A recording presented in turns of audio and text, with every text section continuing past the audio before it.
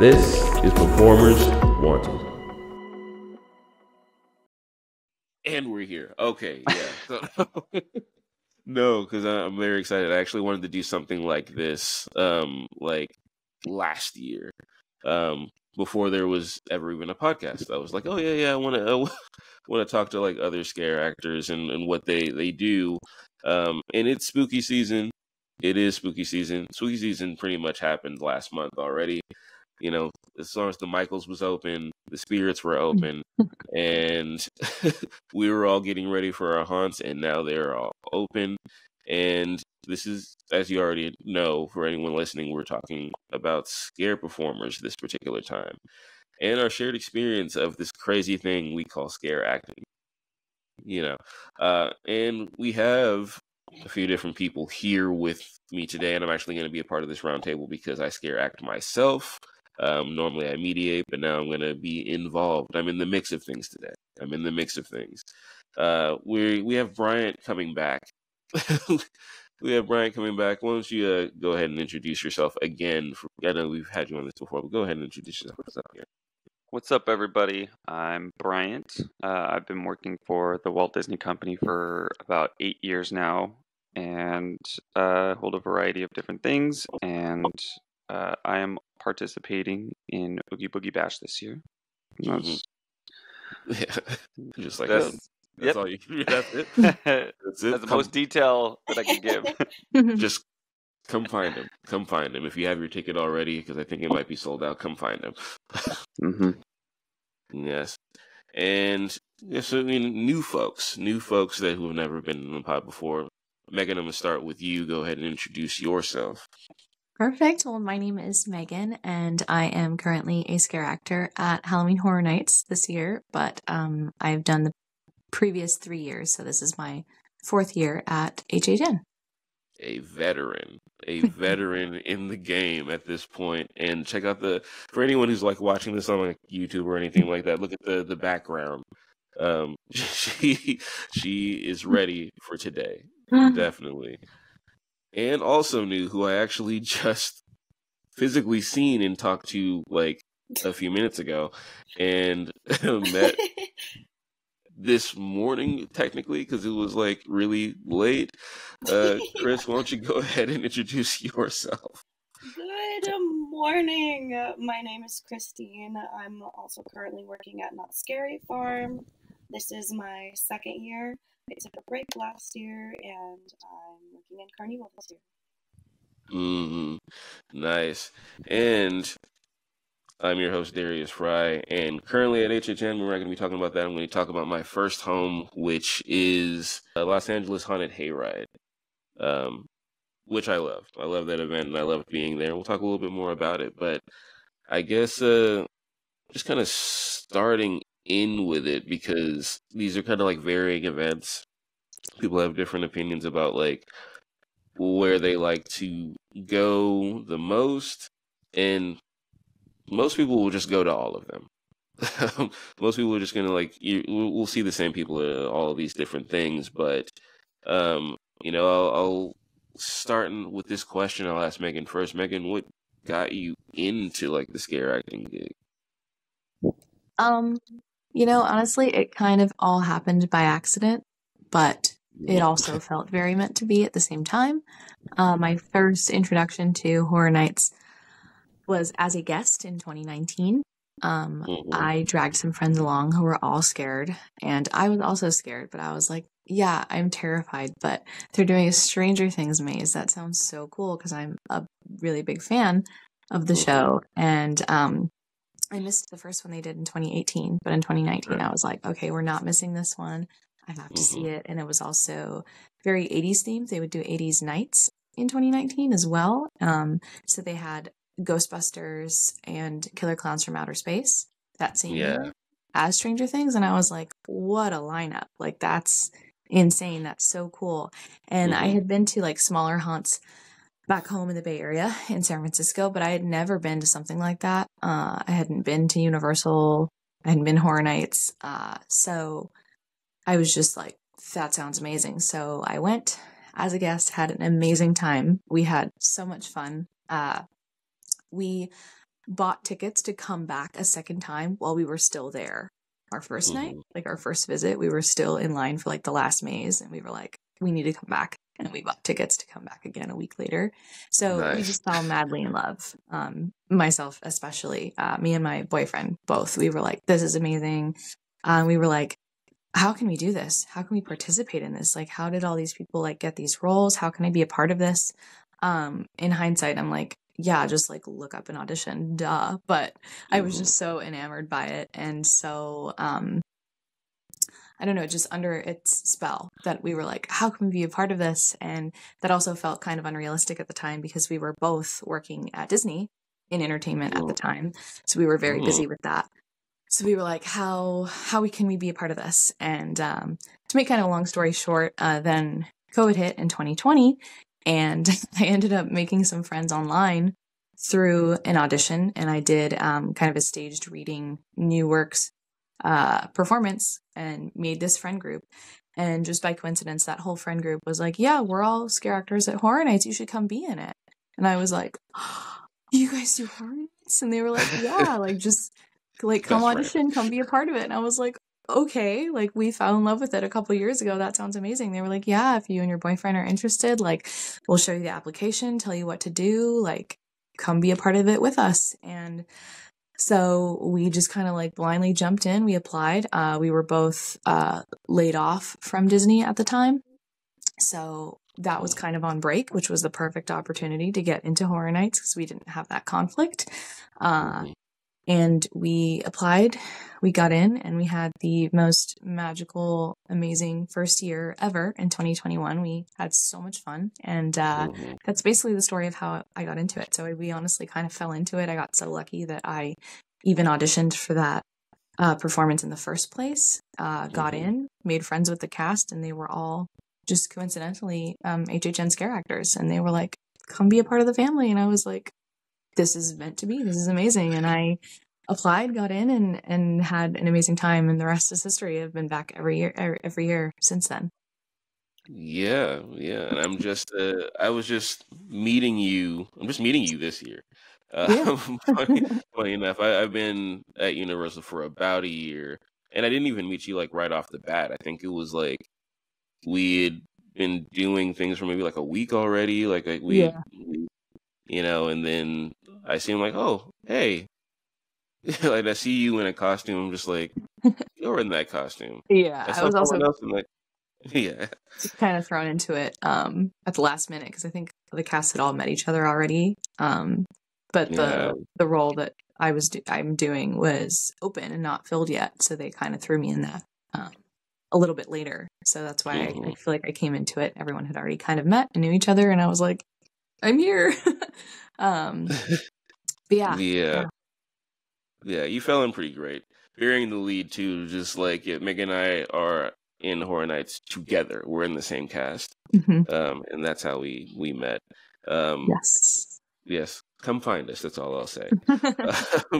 Just come find us. I'll see you before you see me, pretty much. So, Christine, same question for you. How'd you jump into it? You seem like you've been doing it for a minute. Yeah, well, because I started back in 2018. I had been doing musical theater, like go-go audition type thing way before the pandemic. Things were different, how things change. One of my friends wanted to audition for Dark Harbor, and I was like, you know what? That looks kind of cool. And coming from a person that was terrified of like all sorts of like haunted houses, I was like, okay, like sure, let's go to the one that's actually haunted. Awesome. I think that sounds like a great idea. So I auditioned, and then I was put in May's Lullaby. I actually wasn't Scary Mary at first. I was like a little monkey. And then I started having an allergic reaction to the latex. And then David Wally, who's in charge of the event, I'm not sure if he's still in charge of the event now, how that all works, but he's like, let's put you in Mary. And I was like, okay. And then I was just there. And then I got Mary for the rest of the season. It was really cool. Honestly, I love Mary so much. I would go back into a maze just to be Mary again. I love her so much. But then in 2022, I was working as a bandit at Knott's Berry Farm, and I was like, you know what? I think it would be fun to be a spooky, scary skeleton again. So let's try my hand at doing the Scary Farm auditions. And then I wound up in Carnival, and it was the best time ever. So cool. I was welcomed with open arms into the haunt community. I mean, I already did Dark Harbor, but it was just different coming into a spook position. There was so much more love and being thrown into such a huge community and with so much love. I was like, oh my gosh, like what? But yeah, then I took a break last year because I was doing, oh gosh, what was I doing? Hello? Addams Family. I was doing Addams Family with SDMT, and I missed it. Still on brand. So much. I know. I missed it a lot. So I came back, and now I'm in a different position, but I love it so much. I love being a clown. It's the best thing ever. I definitely concur. And it's funny, like, you saying, like, oh, someone who's, like, afraid to go through mazes, because when I see the stuff that you, like, post... I'm a menace. You're terrifying. I have made people piss their pants, cry, you name it. I am relentless.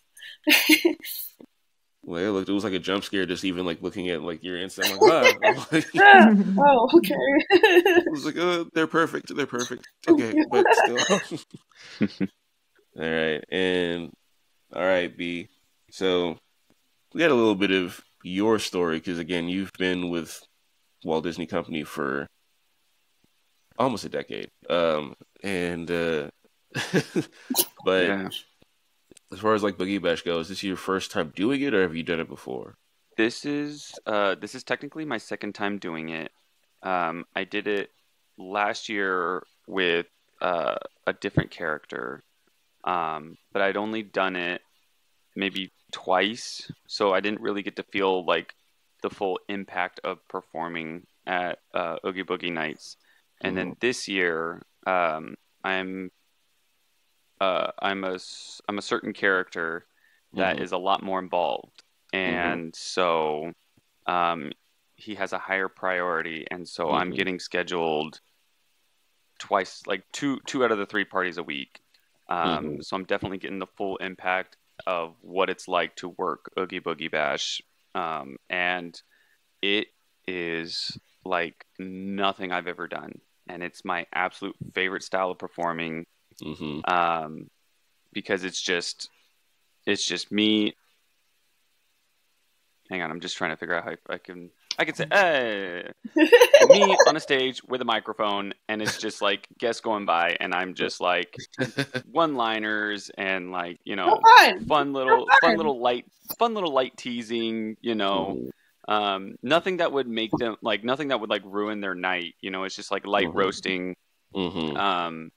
That people just get a kick out of, and it has been my because I before Oogie Boogie Bash, when it was the Mickey's Not So Scary Halloween on Disneyland side, I was doing that too, but it was still like a different capacity. We hadn't reached to what Disney's Halloween is now at Disneyland or Disney California Adventure.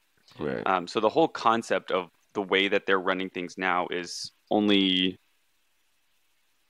When did they start doing Oogie Boogie Bash? Like 4 years ago?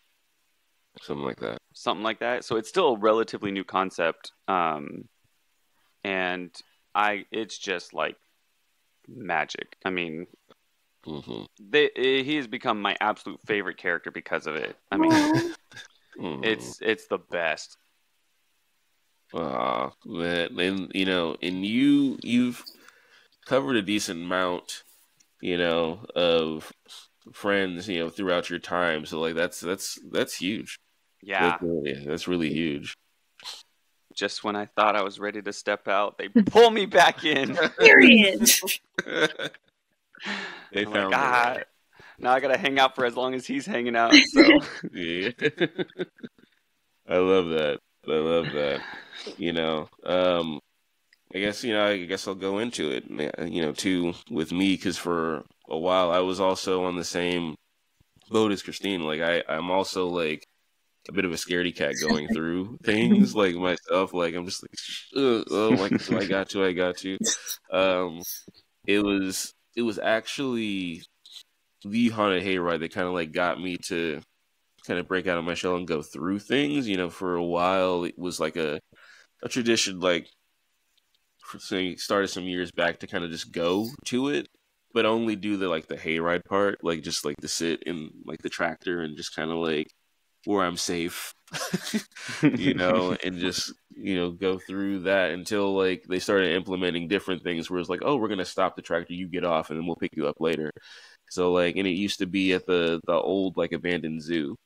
So you're just like walking through things, and it's just like, oh my gosh. But then I started getting a little better at it. Because as a kid, even going to like Universal, like the Mummy and Van Helsing and House of Horrors, I'm just clinging to like my mother, like just like, just like as a little kid.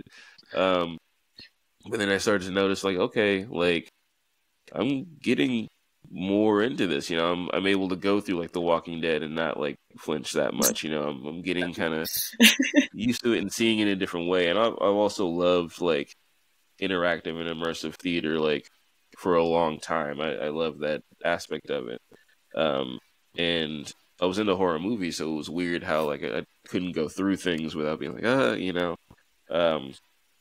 so I was kind of, in San Diego, I was kind of helping like organize like a smaller like haunt, like pop-up haunt. Like I would like, wasn't really scaring in it, but I would just like, I would kind of create the maze and what, would make a good scare or whatever. And I think it was 2021 where I actually put myself in it. I said, okay, I'm going to go ahead and do this, and see what I do. And it was like the most like stoic character that I created for myself, where I was just literally just like, I would show up places, not saying much, but it would just freak people out. And he said, you know what, I think it might be time. And the following year, I saw that, an ad that 13th Floor, who, does Haunted Hayride and Dark Harbor and other things like that, like was looking for scare actors. So I decided to reach out, see if it was too late to do so.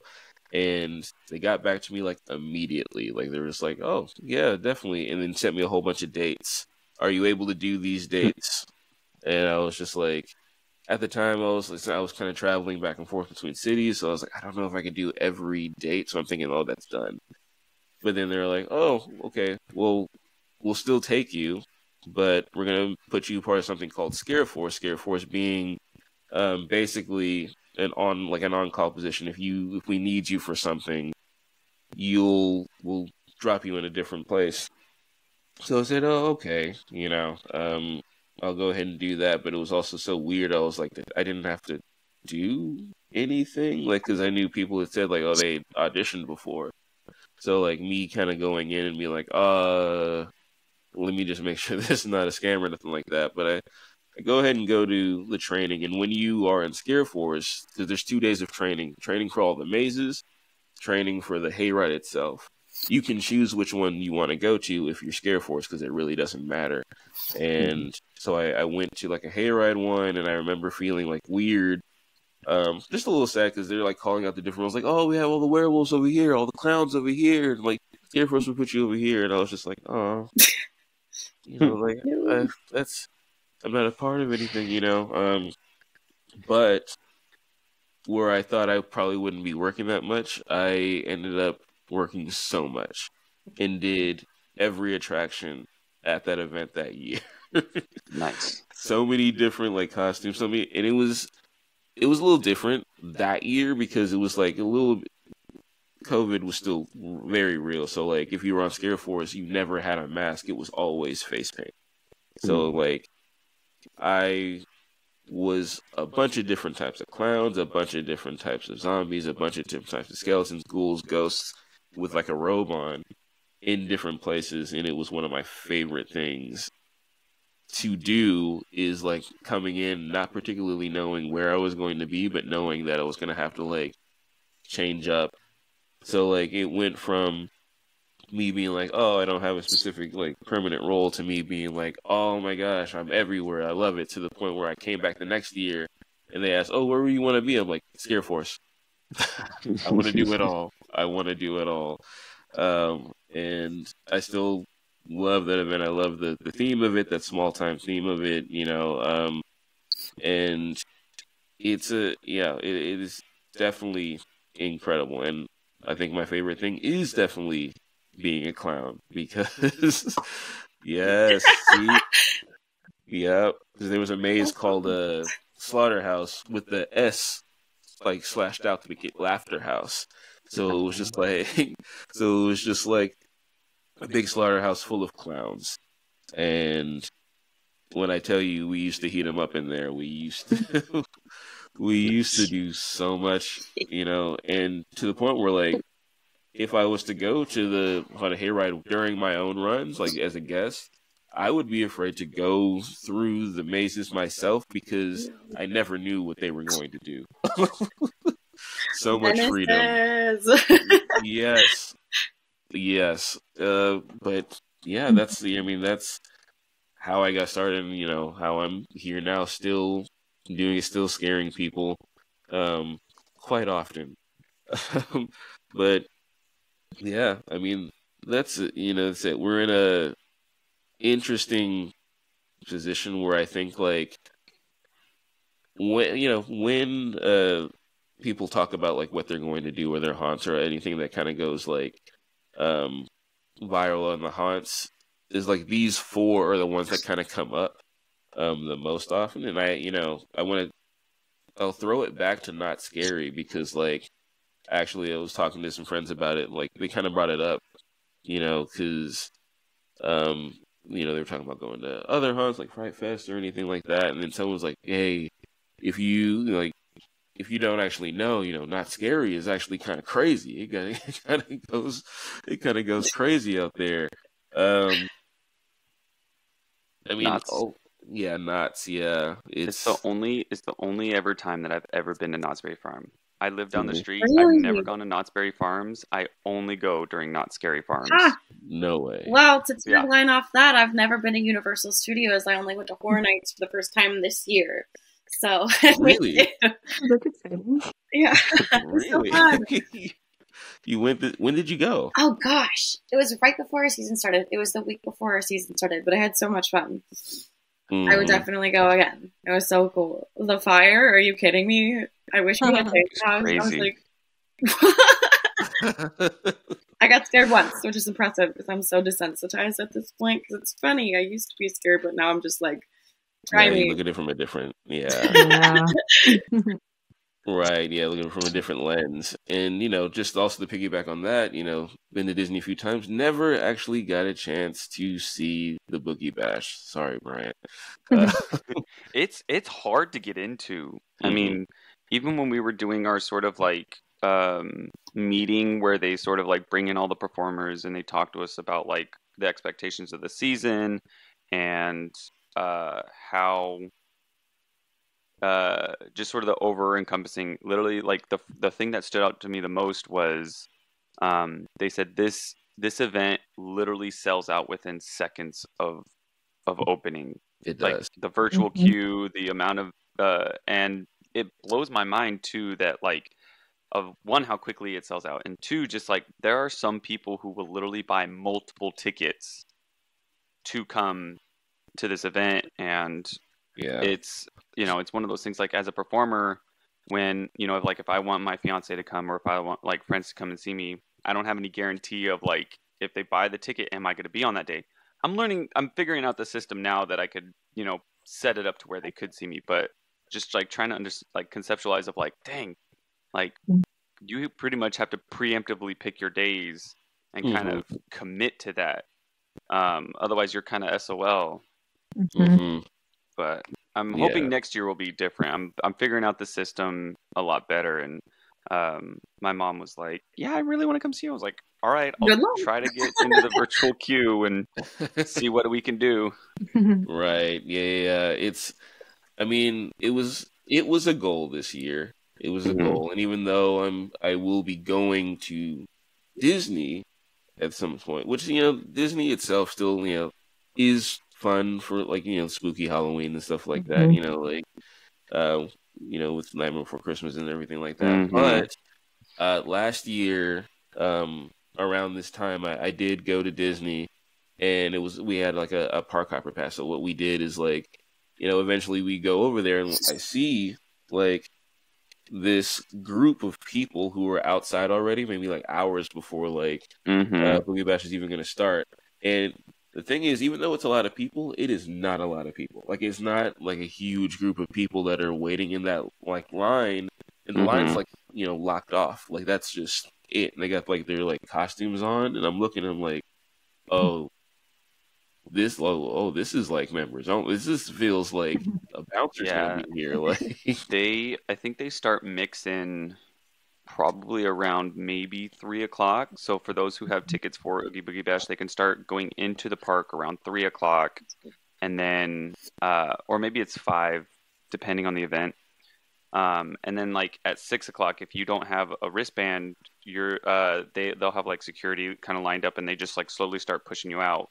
mhm. I will say, however, for you, if you're in certain spots at certain times, you can see some of the characters for Mm, Oogie Boogie Bash, because whether it's they're just traveling to their location or whatever, because it's not like it's a hard out at 6 o'clock right. when the event starts.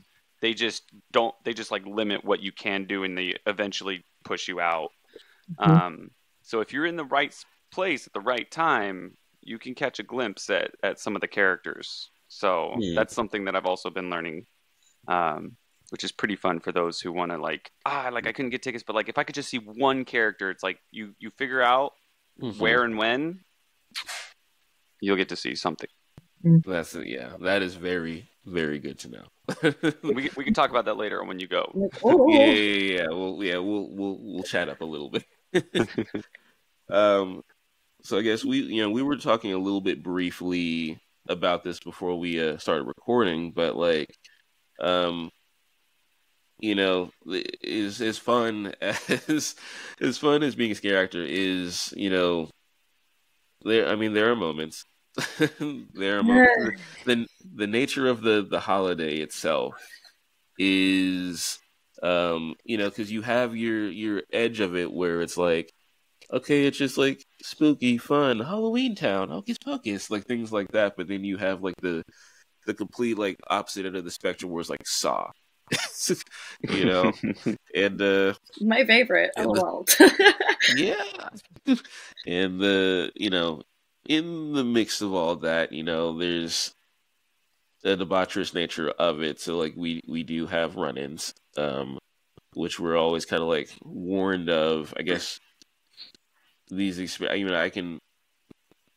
I can go up and I'll even like say this is a specific experience for me, and this was not last year. Last year wasn't as bad for some reason for me, but like the year before, um, kind of dealt with a lot. Like it was weird. I think like I was a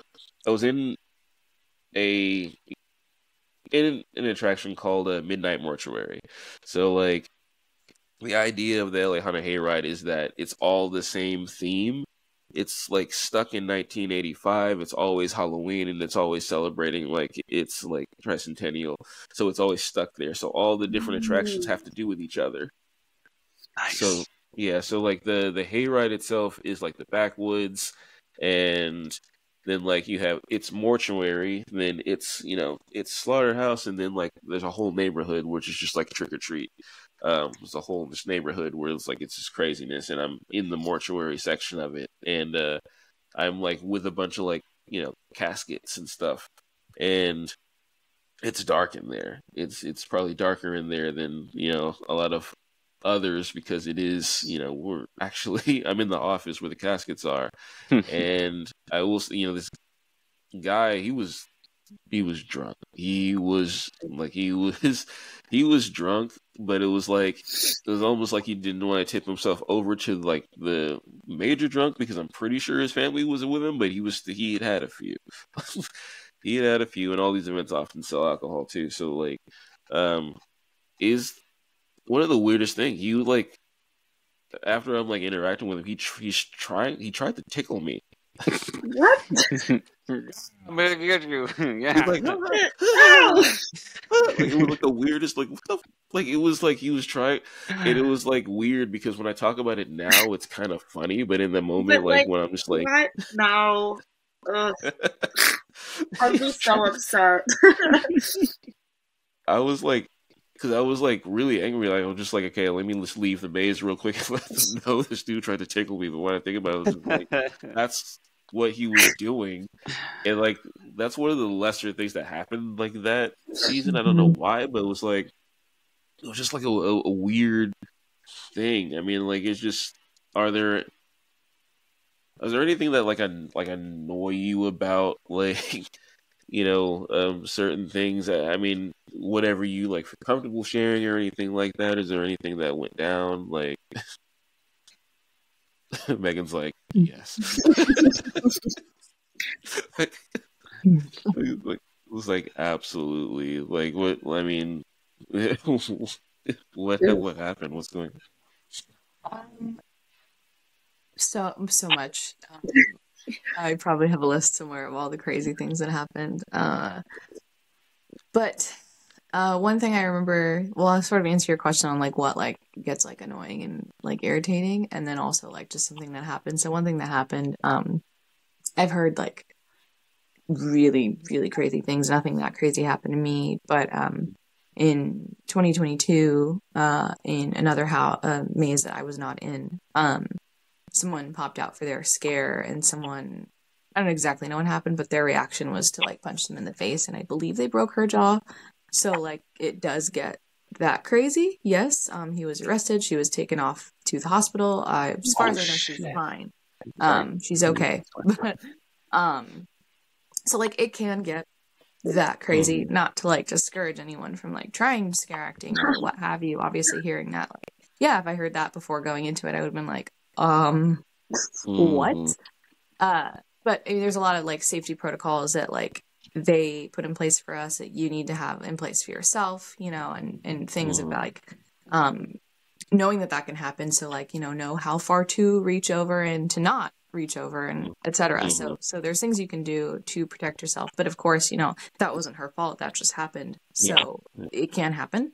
Nothing that crazy ever happened to me, but I was in like the final scare of my maze in 2022, and it was a reach. Actually, it was like a curtain where you just like reach out and come out at them. And I reached out, and this guy, because you can get like hit and touched by accident. Definitely, people like reacting like have been like this, and like they'll hit you by accident, and it's very clear like, oh, you didn't need to hit me. It's fine. We're both fine. Moving on. I had a nickel.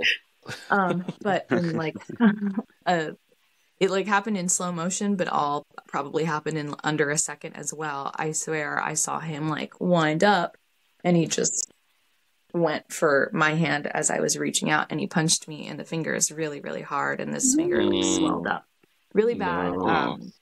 And it hurt and was swollen for like at least like 2-3 days. I was fine. I was okay. They got it on camera. We're able to go find him, and they take their own protocols depending on what happened. They'll like either go and like give you a warning, like your first warning, your second warning, depending on how bad it is. You can get arrested, you can get escorted out of the park, you can get banned for life. There's just a lot of things that go into it. But yeah, I got punched once in the hand, and that was probably the most scary one. It really hurt, and when I jumped back into my hide, it's totally dark in there, other than a little bit of light from the monitor, and I just was like, I don't know what just happened. That guy got really close to my face. My finger hurt so bad, I just started crying in the hide in the dark. I pressed my panic button, which we have at Horror Nights, which like they can check the camera. When I press that, they'll go back and look at whatever happened before I press that button to see what the incident was. You come off, you go talk to the people in the monitor room let them know. Security will come and talk to you, etc. So we have a lot of protocols in place. I remember I pulled myself off and I'm just like crying, confused. It was dark. I was like, I don't know. I just saw him wind up and all of a sudden he was in my face and my finger is so swollen and it hurts so bad. So that's probably one of the craziest things that ever personally happened to me, which is not even anywhere near the craziest that can and does happen, but it was really startling. It was really scary at the time. And I think besides like getting touched or punched, which is obviously terrible, besides that, I think guests being just generally disrespectful is one of the most terrible things. I'm sure every single one of us here in one way or another has experienced that.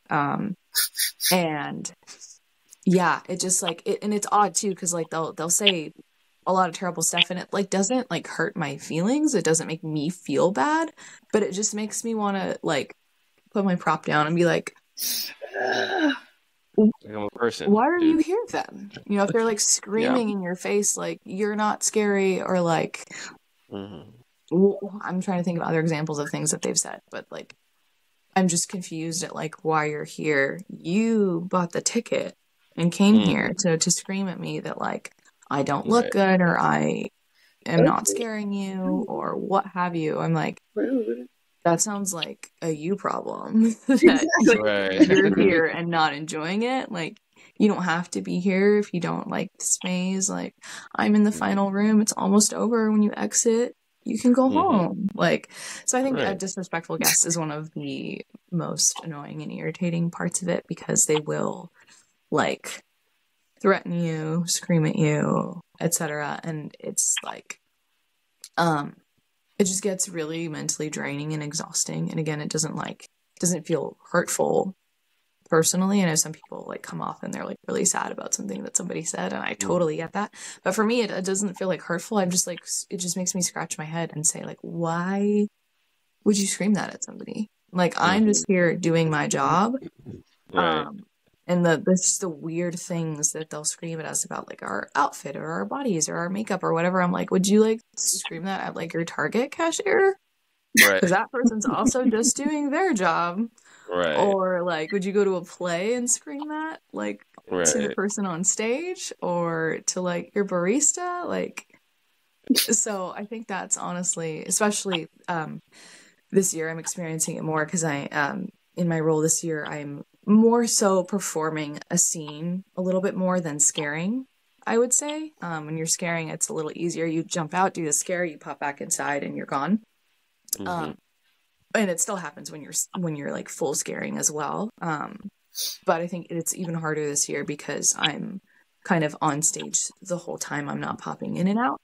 And I'm sort of performing a show scene. So they're just like walking by and it's just like a constant, like me just constantly listening to the disrespect. And I'd say like weirdly enough, they're a little bit better with me, but with my scene partners, the other two people that I'm in the scene with, they're just like I'll come off set and say like, those people were ruthless. They're just like screaming the most awful things at these performers, not even at me, to my scene partners. It makes me want to like stop and be like, what is wrong with you?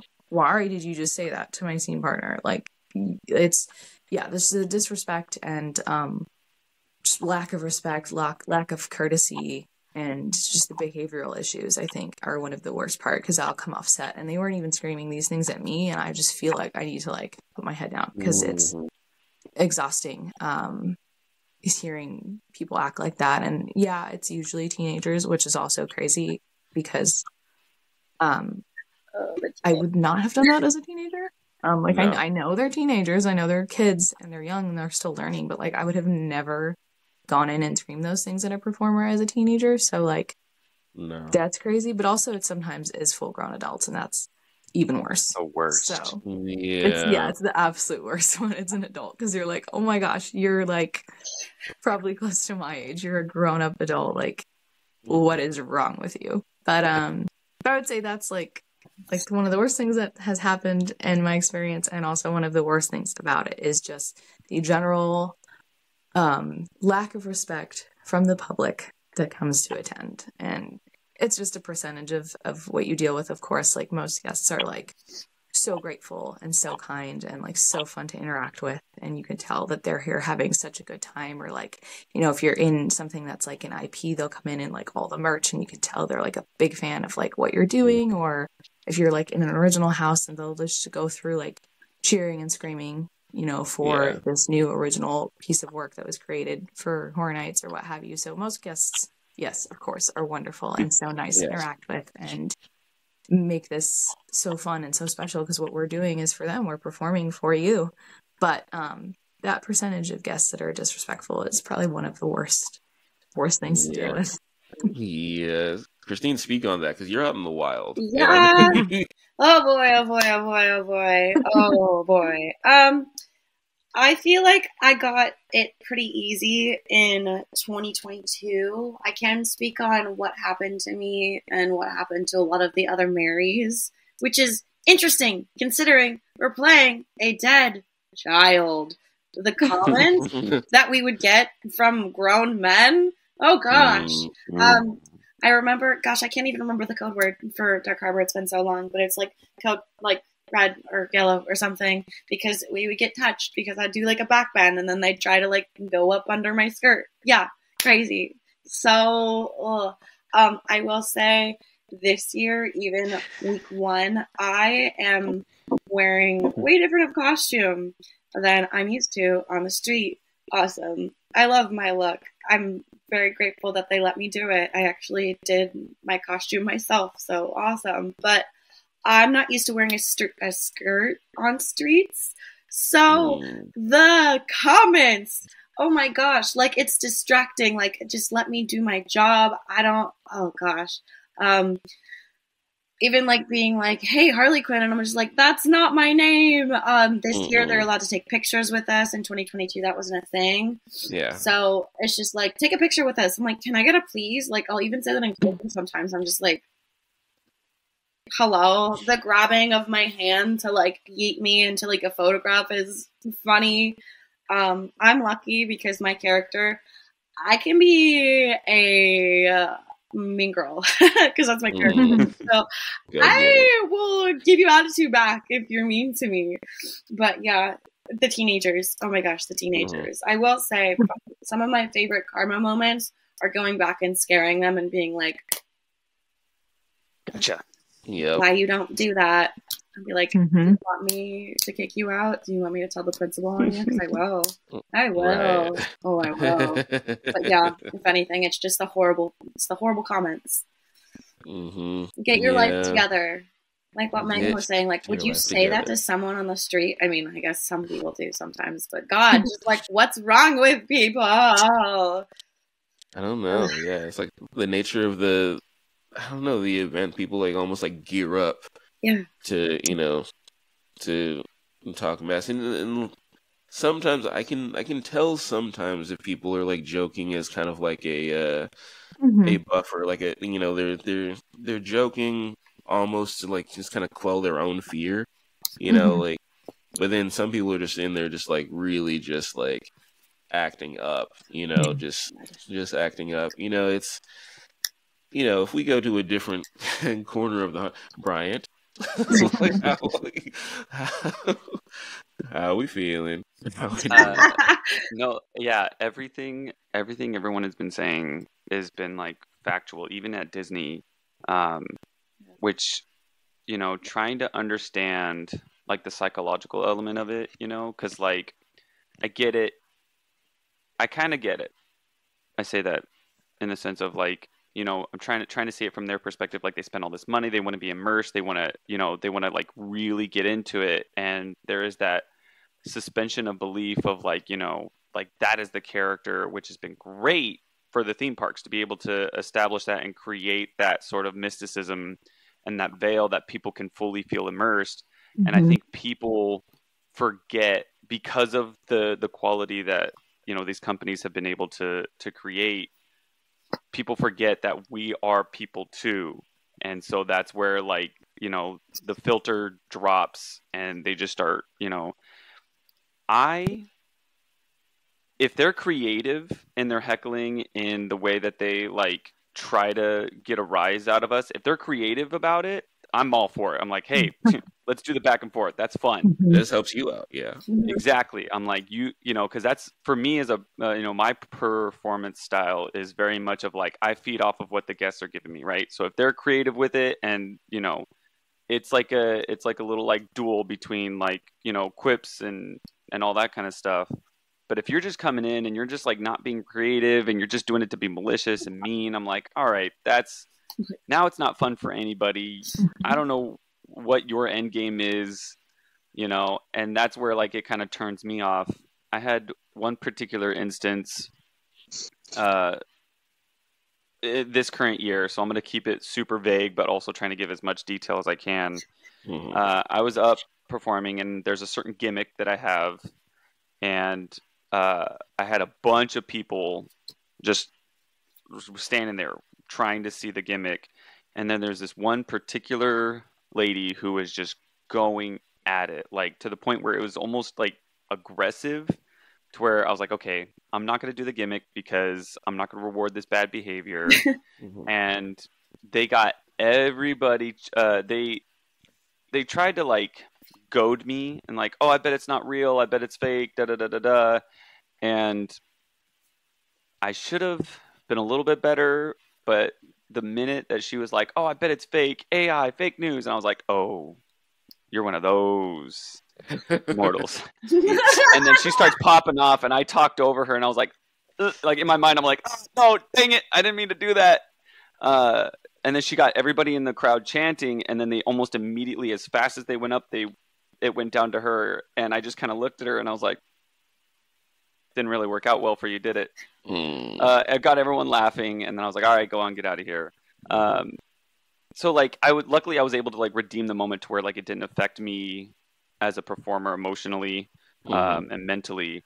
But yeah, there are some people who, you know, they come in and they try to get a rise at you, but they don't do it the right way. And I think it's really that, like, whether it's like an entitled mentality, because like, you know, they paid so much money to come to these events and they expect a certain level, but they themselves aren't able to understand that, you know, yes, we're here to entertain you, we're here to like immerse you into this story, but at the same time, like, you do need to understand that we are normal people.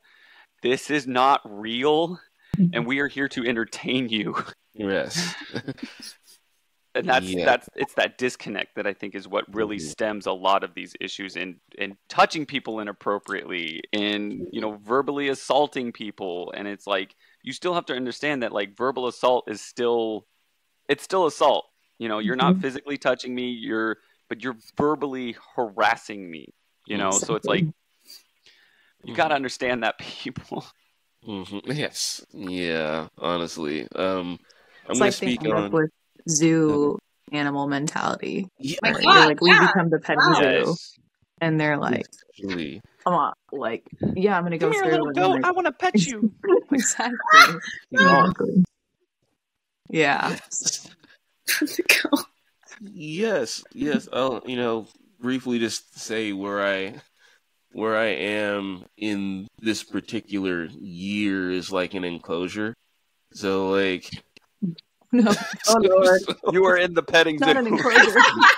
yes, it's an enclosure, and even the IP that we are doing in the movie, it's actually described as an enclosure. So like, Oh, jeez.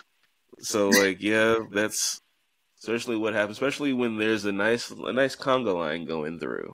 With a nice conga line going through, then there's nothing much I can really do. I can't really hide. I can't really. So I'm just out there. But you know, I'll speak on a little bit about a situation that happened last year that it's, you know, it's a pretty serious situation. It didn't specifically happen to me, but when I think about it, it really makes me angry.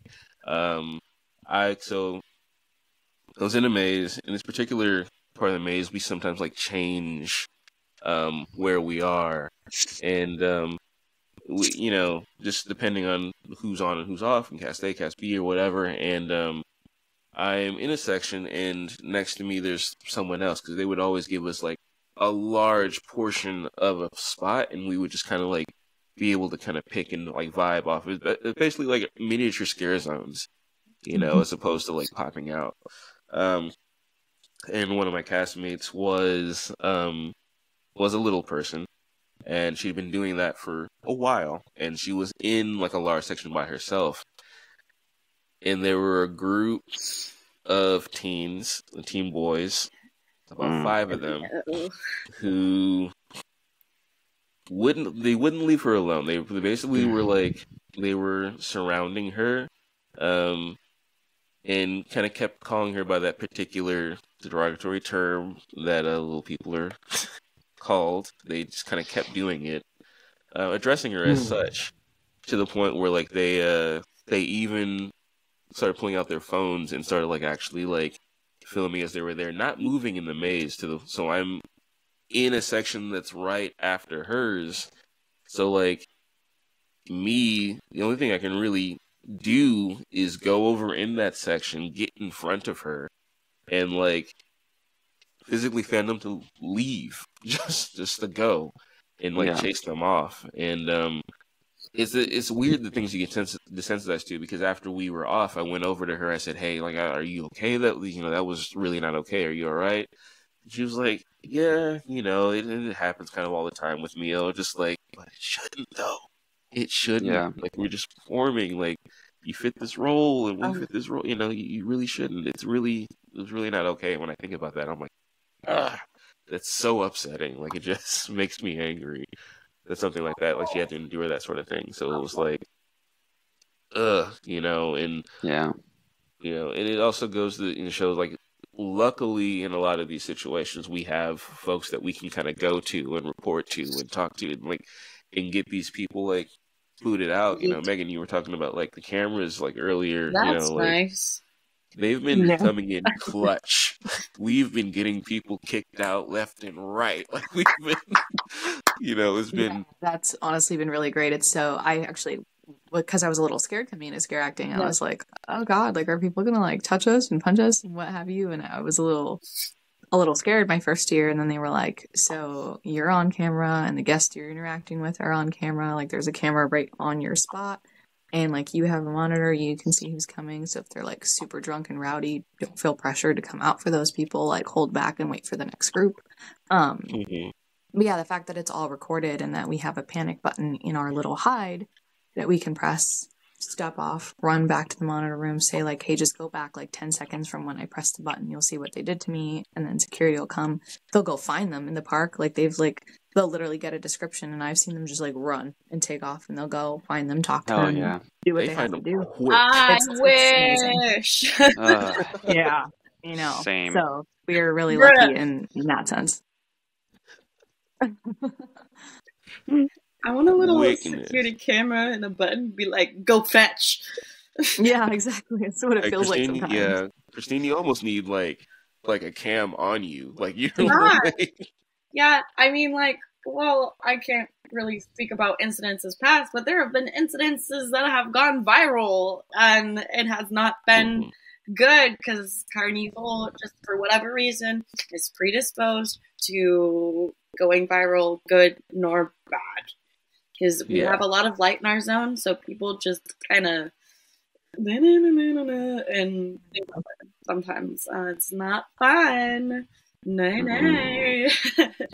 No, no, not at all. And that's a little, because Hayride, we didn't really have cameras like that. We literally had to give them a description. Luckily, the event was small town enough that like, if you acted up, and here's the thing about like people who act up too, if they act up with you, more than likely they're gonna act up with someone else. Yeah, so it's like, right, so they're gonna be repeat offenders. So someone, if we don't catch them, someone's gonna catch them. That sort of thing, and that's why we have the panic buttons, because we're really trying to like make sure, like, okay, you did it to me, let's make sure it doesn't happen again, because like something happened to me recently in the maze that it was like it was just such a weird thing. Like something happened, I was essentially grabbed by the arm, like tugged, and then I left immediately, did the panic button, left and said, hey, like something happened to me. Seconds after me, another cast member, hey, I was just grabbed. Seconds after him, someone came after, like, hey, I was just grabbed. Like, it just repeat offending through the maze and tried to get to the next one and got kicked out before they could even get through. It was Wow. amazing. Wild. Gosh. It's a lot. Yeah. It's a lot, you know. But still ultimately fun. I know it's like there's a lot. It's still ultimately fun. It's Obviously, we keep it. Yeah. None of us are like doing this for the first time. Like we come back to it knowing that there's going to be some stuff. Oh yeah.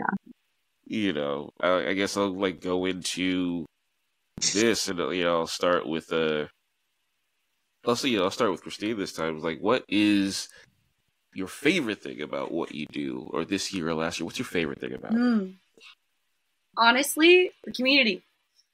Yeah. Community. I've never been a part of anything like this. It's so niche. Our haunt community is so niche. It's so small yet so big at the same time. I feel like a lot of people know each other, and even throughout all of the different haunts, like we can all relate to each other because we've all had, like, we're all talking about a bad guest, or we've all either had like this amazing interaction or really cool opportunities and stuff like that. For me, I guess personally, at Not Scary Farm, I really love the ability to have a little bit of more a creative hand. For instance, when I was the ringmaster in 2022, a lot of that was my own costume.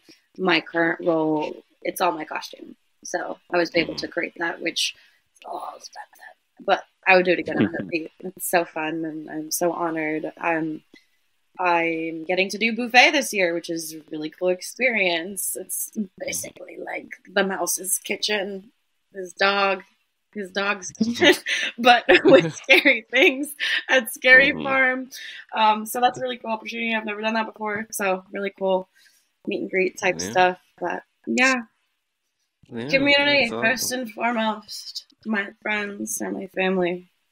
Yeah, I'll definitely say that. This is, you know, there was in the Hayride, because I don't think I'm particularly will have to do stuff like this time where I'm at now, but like what I would do at the Hayride is just a few different things that would just kind of like give shout outs to the community while I was in the maze. If someone like were walking through and they were like in a dress that was covered in pumpkins, or like they were like had like, you know, like devil horns or something like that, you know, I would interact, but what I would always do is I would back up and I would bow to them. Period.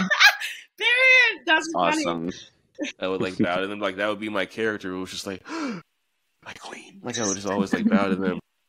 And also something else that I would do if like, cause sometimes they bring like the littlest kids through these things, and if there's like a little kid in there, and you know they're like going through and they're taking it in stride, they're scared but they're going through and they're just like, okay, then like, you know, like sometimes what I would do is like I would still be in character, but I would lift my hand up to let them high five me.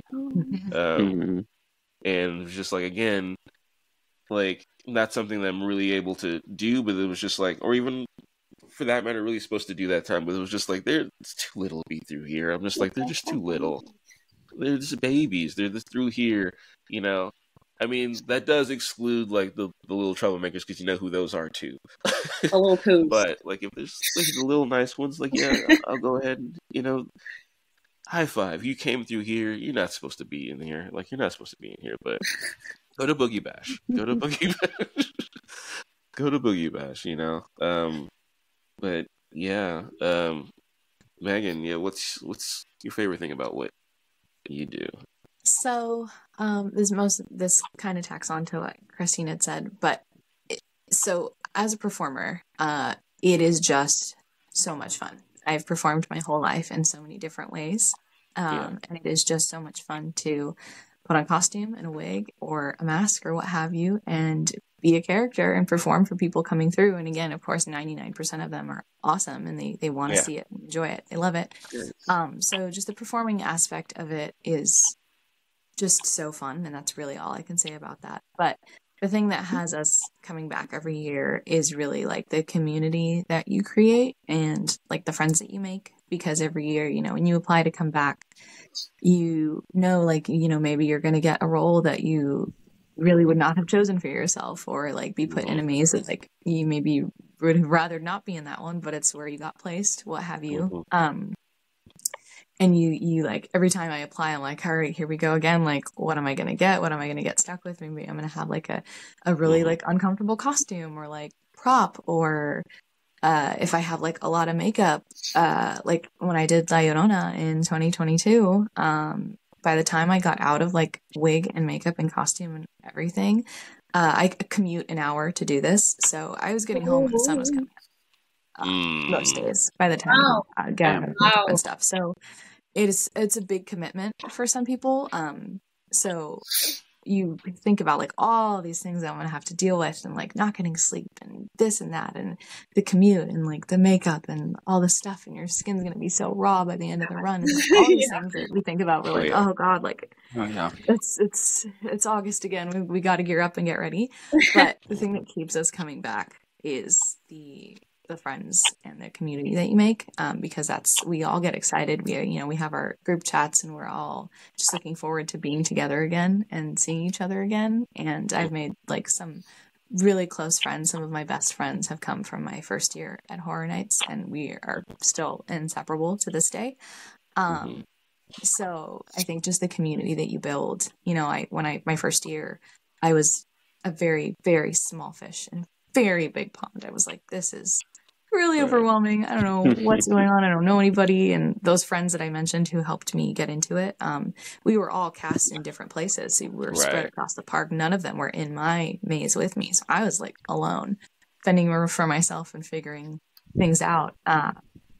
So I went from that to now, like I come in and I can say hi to everybody. I know so many people, and it's just so special to have built that community over 4 years and make all these really good friends. So besides, of course, the performing aspect, that's so much fun. I'd say the other most special thing about it, and my favorite thing about it, is just the community that you build for yourself and the friends that you make, because that's what keeps you coming back every year. What about you, B? Mine is definitely winning over the kids. I think it's so fun when like kids come up scared, and I'm able to adapt enough to where I stay true to the character, but then I get the kids to like open up, and then I now start getting them playing, and I start asking those questions, and like kids are like, you could tell that they're opening up and they're getting excited. So like when I do like my day operations, I perform as a character who can be very frightening to small children. And so to get them to open up and see that like I'm not as scary as I'm perceived to be, right? That is one of my absolute favorite moments, because then they start playing and they start saying stuff, and I'm like, this is gold. I'm literally able to use everything that you're shooting at me, and it is the best thing. And even at nighttime too, when there are some kids who get intimidated, getting them on my side, whether it's them like being like, no, you're a bad guy, and I'm like, am I really? And they're like, yeah, and you're like, nothing you say is working, and it's like, this is lost. But just the conversation with this kid is just so much fun. And I think that's one of the best parts too. And like catching one over on like more adult guests too, like they come in, they're like, oh, I'm going to get them. And then you just deliver that one liner and they're like, ah, dang it. But like, it's lighthearted, it's fun. And that's kind of what I love the most is getting the guests to like, ah, dang it, got me. Right. Yeah. I think with me, it's probably has something to do with, because I do obviously enjoy like scaring folks. Like I definitely do. Every time I get a scream, like, yes, that's gonna pump me up for the set to get me through. But I do like the interaction. I do like the the scene being set again. At Hayride, you'd be given a whole room that you're pretty much just like working with on your own. You can do pretty much whatever into it. Like if there's a desk there, you can sit. I don't even have to particularly scare them. Like I don't have to particularly scare them. I can just like literally be there because I can often like tell like if I can hear in the other room that they did not scream, I'm probably not going to jump out and give my energy, but what I'm going to do is I'm at least going to like let them feel like they're actually within the scene and just kind of being a part of a bigger story. I remember I was placed in the very beginning of the hayride when the tractor is pulling through the barn, and I'm like right there. And so one thing that I'd like to do is like I didn't like to jump out like of the barn and actually like jump and scare and stuff like that. I would just like find a place to kind of like sit and like look and like at least like set the stage. Okay, you're in the backwoods. Things are gonna go worse from here, like that sort of thing. Not daunting. You know, yeah, like those horror movies where it's just like turn back, like, things like that. That was one of my favorite things to do, even though it was like where I was kind of doing like less. All right, even like stick out a thumb and be like, take me with you, like sort of thing. And just sort of being a part of something, especially in Hayride, like which everything being a part of a bigger story. I love that sort of like immersion, and it was definitely a joy, and what we do is a joy to a lot. The folks with who when you've been waiting for summer to end so this can actually happen, and we're sort of like here at that forefront, to welcome them, and then other, Howl Scream, Fright Fest, all those, just bringing those into, Reign of Terror. If anyone gone through Reign of Terror, it's crazy. It's crazy. It's like it's one house, but it takes like 30 minutes to get through it. Oh. So if you get scared, that's cool. Yeah. So it's a lot, but I think what I'll go into now, before we sort of like wrap things up, because I know like we have so many experiences and we talk about this. We might end up doing a part 2 of this, John. We could just be like, hey, we'll come back and let you know a little bit more stuff. But like, yeah, this is a lot. So like, I'll start with Bryant this time. Like, why should people come to Boogie Bash / come out for Halloween for you, in your opinion? I think they should come out because you want to get scared. Like you want to be able to have that feeling of like hanging out with your friends or your family, and it's it's a whole event, right? You go for the experience, you go for the ambiance, you go to see things that you wouldn't normally see in your everyday life. With Oogie Boogie Bash specifically, I will say it's probably one of Disney's most invested and like most all out event that they do. I mean, it's in the way that it gets sold out and the way that they've now adapted Oogie Boogie Bash. You will see such quality characters and such quality performances at these events, right? This is the spectacle to go and to be like, wow, like, all right, what's next? Like, what, specifically for Oogie Boogie, because it's more family friendly. Like, let's take the kids, let's all get dressed up. It's like, it's the new Halloween event to do, Trick or treating is fun. It's always going to be a classic. It's always going to be a staple. But I think as we progress, whether it's, the generations, as the generations adapt, it's the new thing to do. Like, you go to an event. That's what everyone saves up Halloween for, is to let's pick an event to go. If they're able to, let's go to multiple ones, It's the new spectacle. It's the new thing to go out with family and friends. And I think that's why everyone should try to at least go to one of the events. And there's different tiers of comfortability, right? If you love Halloween but you don't love getting scared, Oogie Boogie Bash, I think, is like the good one to go to. You go, you see amazing characters. There's still a sense of like, whoo, but it's like very G-rated, If you want to go for like ambiance, this is like, my particular opinion based off of what I know. If you want to go for the ambiance and to just be surrounded by it and a little bit of scary, I think Knott's Berry Farm. Like, I think they are top tier in their like scare zones and like walking from like location to location. It is just like unmatched in my opinion. If you want to go to get scared, Knott's is the one. Like, their mazes are like no other that I've been through, and I feel like I have a sort of callus because you can kind of pick up the method of like, oh, I can see where scare actors are going to be, but like Horror Nights at Universal is like, it's just unmatched. Their level with mazes is phenomenal, and then like you get into the deeper, the elite ones like 17th Door and like all those ones that are just like, Yeah. those are for the ones that have probably should be going to therapy. It's just crazy. But I think those are like the good levels of like, if you want to go and have fun, Boogie Bash. If you want to go and just be surrounded and immersed, Knott's Berry.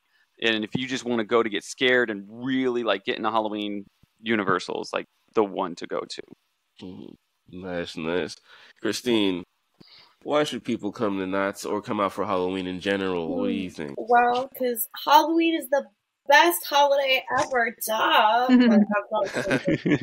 No, honestly, it's just to see all of the different creatives and all of the different creations of everything, because every single haunt throughout the whole spectrum has something different to offer, honestly. So it's just so awesome to go and see what everybody's love child has been for the past year or whatever, and what everybody puts into their characters, because anybody that has ever done a haunt ever loves their job. It is their heart and their soul and their passion. So just to go out and to see everybody doing what they love and doing it hard, making some lasting scares, whether that be giving a little kid a spook and sitting around a pile of bubbles, which happened in Carnival, or making someone pee because they're so scared. Just, I guess, the lasting impressions on everybody. But yeah. Yeah. And Megan, why should people come out to Horror Nights or for Halloween in general? Well, kind of tacking on what everyone said, I think like Knott's and Hayride absolutely kill it with the atmosphere, just like the lights and the fog and just the feeling you get there. And then getting scared on top of that. That's amazing. Boogie Bash is great for like families, if you have kids, or if you, like we said, if you want to experience Halloween without really getting scared or being jump scared. And Horror Nights, if you're down to get jump scared, go to Horror Nights, I would say. And also, yeah, just like the spectacle, the quality at Universal. Again, when I went in 2019, I remember specifically in the Ghostbusters maze, I think it was the first room I walked in. I think I turned to my boyfriend and I was like, it's like we're in the movie. Like, if that sounds like fun to you, if there's like certain movies or IPs or what have you that interest you, I think going to Horror Nights and seeing those in person it's just so fun, because it's like you're walking through the movie. You'll feel like you're in the movie. I'm probably a little desensitized to it now because I've been doing it for so long, and now I feel like I'm on the other side of it. I'm on the back side of it, but I can still appreciate all of that. And I'd say if you're down to get jump scared and you want to have that like exciting feeling of like seeing these massive like immersive sets, Horror Nights might be for you. Just be ready to get jump scared and startled all night. Oh, we love the jump scares. We love the jump scares over at HHN. Yeah. Yeah. God. We love it.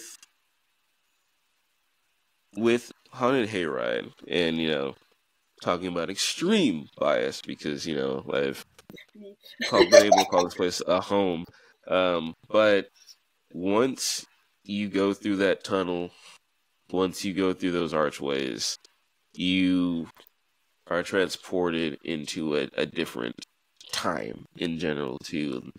And with the live music playing, who are all undead themselves, and with the level of immersion it is. If you want to go to a fair that happens to be spooky, but also get scared within the mazes, definitely come out. Hayride does a thing where like you don't actually particularly have to buy a ticket to go to the event. You just need the ticket to go into like the mazes and the hayride itself.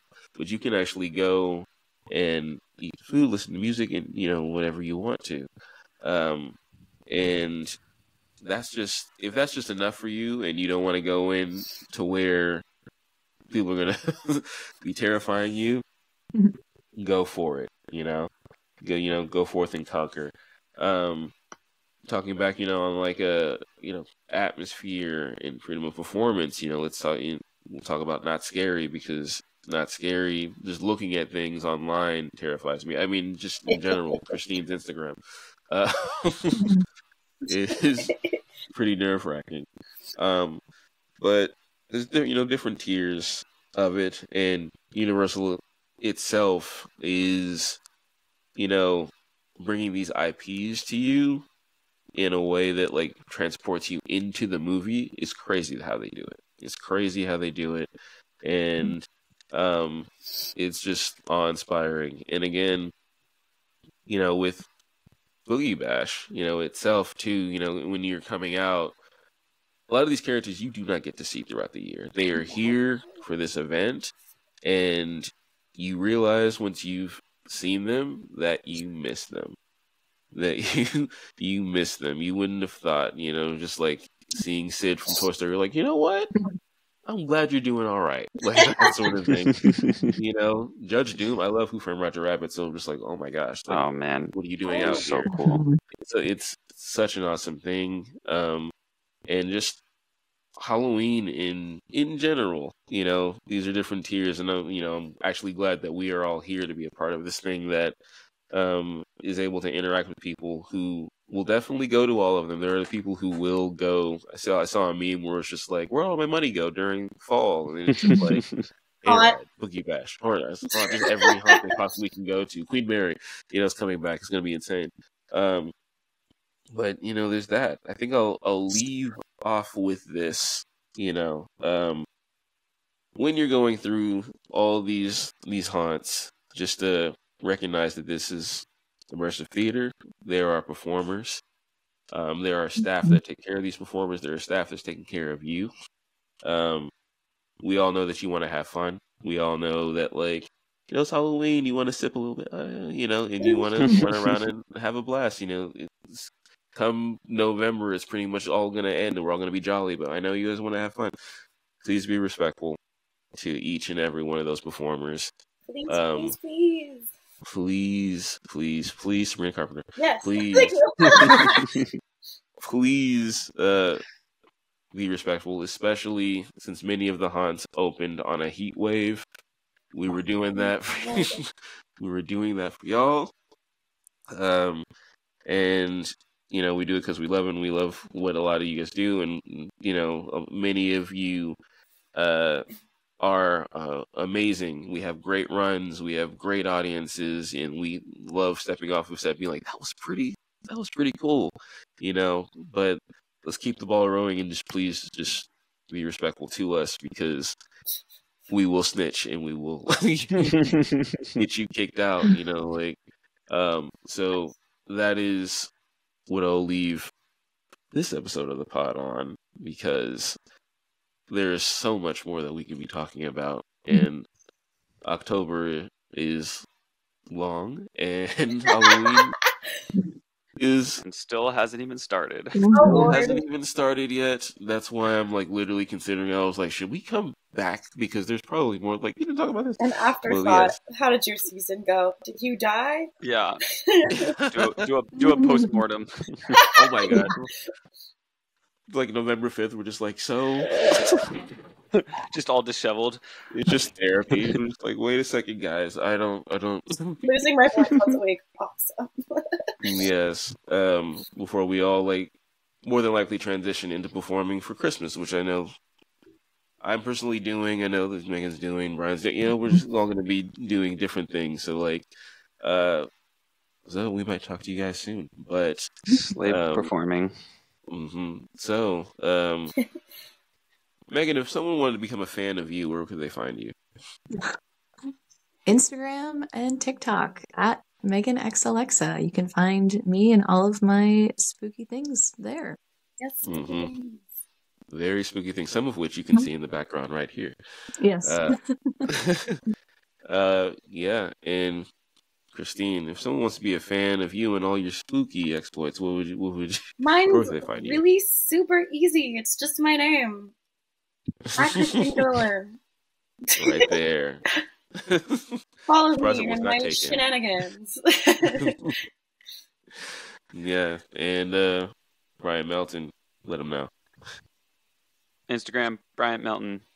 Doesn't really go beyond that, but, you know, who knows? Things grow, expanding on my social media presence. I'm terrible at it, but, you know, I'm working on it. It's a hard thing. It's the way of the world. Yeah. Yes. So, me, myself, too. You can find this Instagram. You can find the Instagram personally for me is like Dario_Freeze, but also like Stage Screen is the Instagram on which this is started. Also, Standing Zero Productions is where this is also posted. So it's pretty much everywhere, and you can find this everywhere you listen.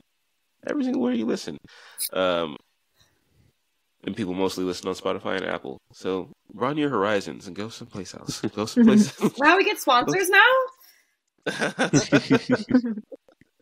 Absolutely. Okay. With that being said, this has been a very fun episode of Performers Wonder. And